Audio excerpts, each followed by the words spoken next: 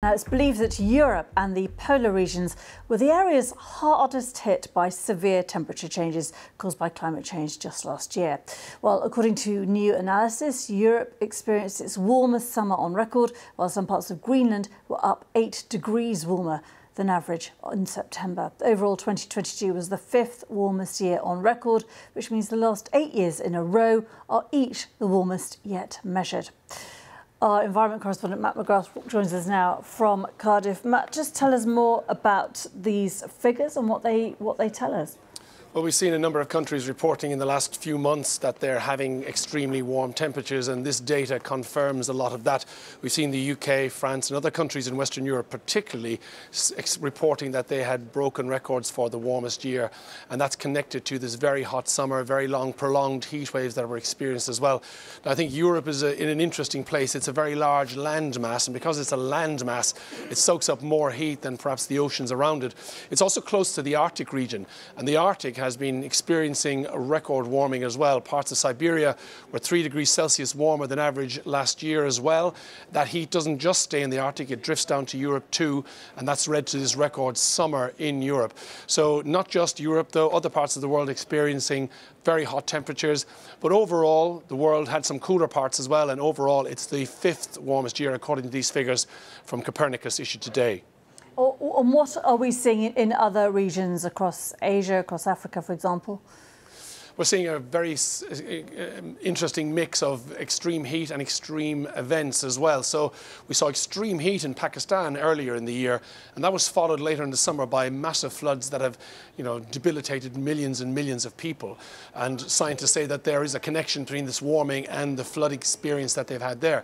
So different parts of the world have had different experiences. The polar regions, as I said, Antarctica and the Arctic have both warmed at extreme high levels.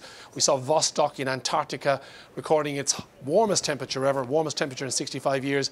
As we said, Siberia was very warm, Greenland 8 degrees above the average as well. So we're seeing this effect in so many different parts of the world in different ways. Some parts cool, some parts cooling, and the overall effect, the Earth being the fifth warmest year on record. But we'll get more data later this week, and that position might actually change.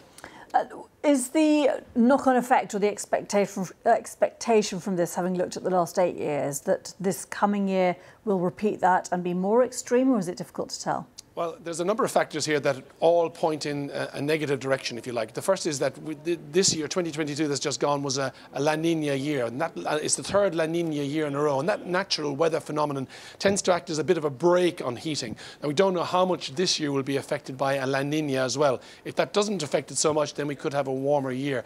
But we're also, as you say, it's the 8th year in a row in which temperatures have been 1 degree or more above the pre-industrial. Scientists are worried about that because the Paris Agreement means that temperatures should stay under 1.5 degrees this century, and yet here we are 8 years in a row, possibly 9 next year, in which it'll go above 1 degree, and that will concern scientists and politicians about the future direction of this warming. And is there any part of the globe which has been more stable? There have been some parts of the globe that have been stable. It's not been as warm in Australia. It's not been as warm in other parts as well, partly because perhaps of the influence of La Nina. As I said, it brings different temperatures to different areas and brings a little bit of cooling to the situation as well.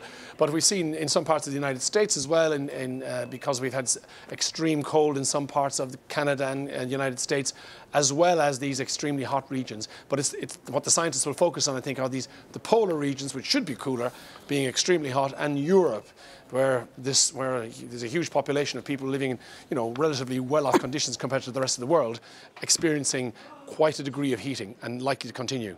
Matt McGrath, thanks very much.